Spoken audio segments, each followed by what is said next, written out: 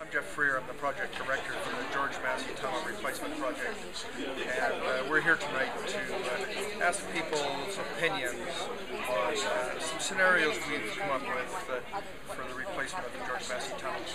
So we're really looking for people to give us their opinions on those options. We really need people to tell us what they think of the scenarios that we have, so that we can make better decisions about which options to follow up in the future. So we really need those opinions. Then we can decide, instead of 5 scenarios, what options, what scenarios should we take forward and do more work on. The 5 scenarios. One is to just fix the existing tunnel as it is. So we would do some fixing, earthquake upgrading, things like that. But the tunnel would stay exactly as it is today with improvements. The second option would be to build a new bridge and remove the old tunnel.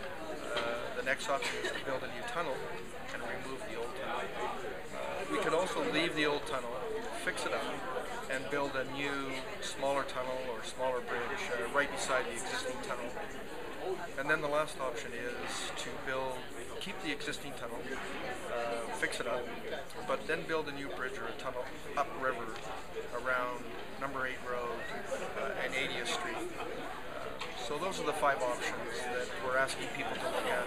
We've made no decisions.